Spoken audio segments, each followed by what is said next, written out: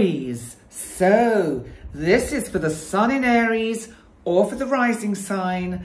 And this is what I'm bringing you this month. 5 key points, 5 key dates, 5 key life areas that you are going to be affected by, Aries, sun in Aries, rising sign in Aries, for the month of August 2023. Let's start with the fact that this month we're going to see a Mercury retrograde. We're also, we're also going to see all 7 cosmic bodies retrograde. So this is going to be a little bit of a slowdown this month. And of course, Chiron, the wounded healer that's been in your sign for some time now, is also retrograde, giving you opportunities to heal more of those inner wounds that are perhaps open and a little bit sensitive and tender. So let's look right at the beginning of the month, because on the 1st, we have the full moon. But the first full moon, because we have 2 full moons this month, but I'll come to the second one later. The first full moon is on the 1st and it's in Aquarius. And this full moon for you, Aries, is all about how you want to manage your hopes, your dreams, your wishes. What do you want to manifest?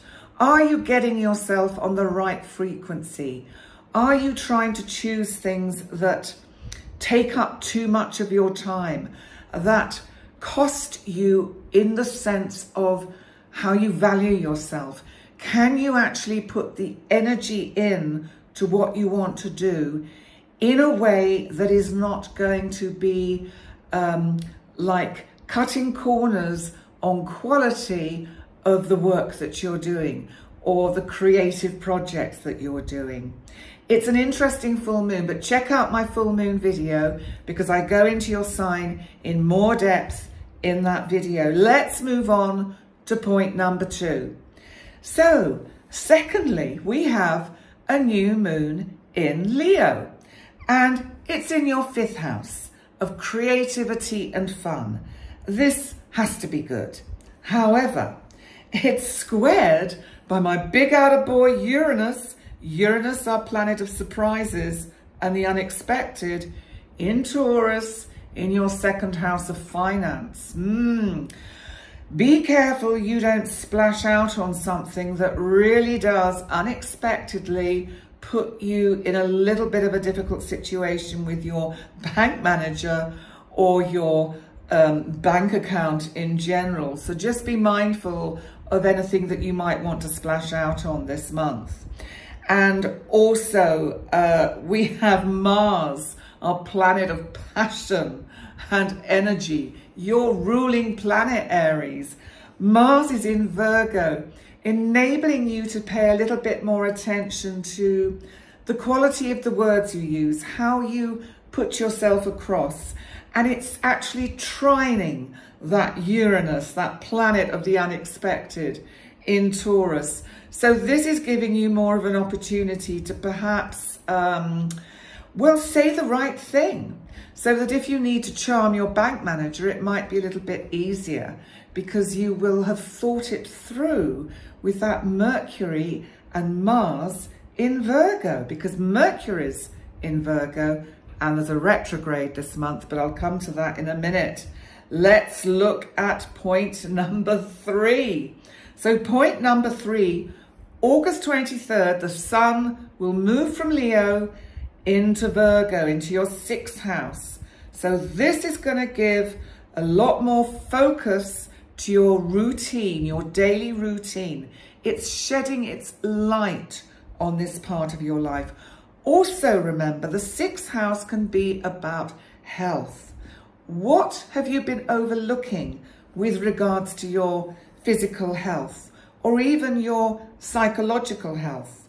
Because I feel that the sun moving into Virgo in the 6th house is going to highlight some of these health issues that you might need to pay attention to.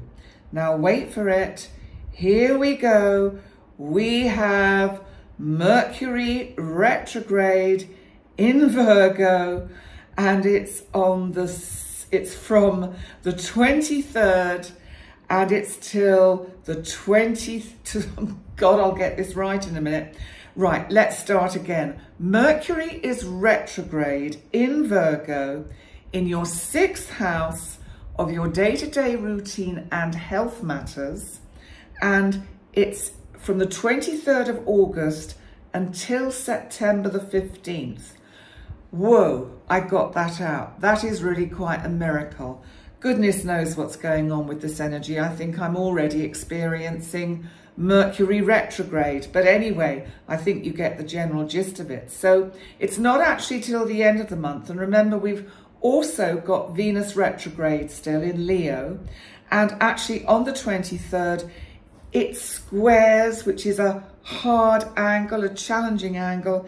It squares Jupiter, my big outer boy of expansion, luck, opportunity, in Taurus, in your 2nd house of finance. So this again is a kind of a little bit of a heads up, a warning about how you manage your finances around this time. I think in general, throughout the month of August, you need to be a little bit careful with your finances. Okay, Aries, let's move on to point number 4, because point number 4 is on August the 27th. We've now got the Sun in Virgo in the 6th house, and it will be in opposition to retrograde Saturn, my big outer boy of timing, restrictions, of boundaries. In Pisces, in your 12th house. Now, this is the inner you, your psyche, your soul. So there's a sense around this time that you need to be mindful of how you deal with what's going on an inner level. If issues are coming up for you that make you feel emotional, then maybe you've actually just got to allow that kind of Piscean energy of your 12th house to let some tears flow if that's what needs to happen. Also on this day, your ruling planet, Mars, moves into Libra, which of course is your 7th house of significant relationships. So that is very helpful, and it's going to inject some enthusiasm, life, energy, sexuality into all your close personal relationships. Well, not all of them, because maybe you just want one in particular to have that energy put into it. I think you know what I mean. So, oh God, Aries. So just know that August could be nice from the 26th, 27th of August with Mars in your 7th house, because you'll get some harmony and balance, and also a nice feeling of passion and energy into your personal relationship. And maybe you have relationships that just need a bit of assertive attention. Also at this time, Uranus on the 29th, and this is a biggie, in your 2nd house of finance, turns retrograde. This is Taurus. Remember, Uranus is all about shocks, the unexpected.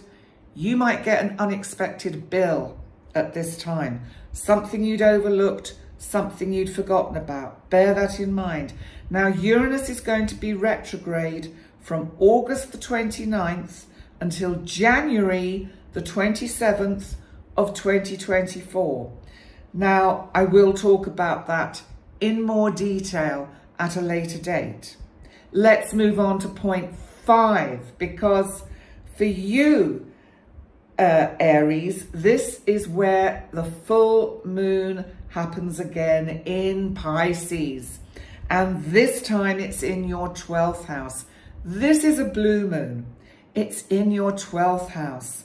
This is the inner you. This is about your feelings, your emotions, do you remember I was saying a bit earlier that there may be some emotions that need to be expressed? I think you've been doing. I think there's been an awful lot of activity in your life, Aries. And I really feel that you need some time to just process some of these feelings, because this full moon is actually conjunct retrograde Saturn in Pisces. So it's actually, it's asking you to slow down. It's asking you to take your time with things. Aries, Mars is your ruler. You tend to go galloping ahead. This is saying slow down. Now Uranus, that is now retrograde at this point on the 31st, in Taurus, in your second house of finance, trines Pluto on the same day.